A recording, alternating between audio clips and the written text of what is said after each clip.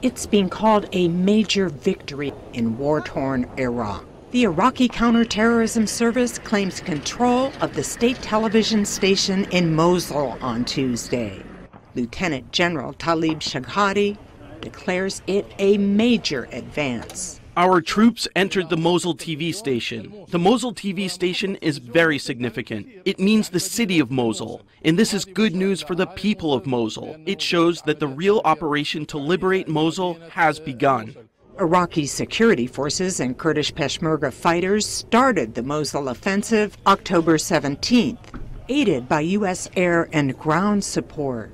There is nothing easy about efforts to recapture Mosul.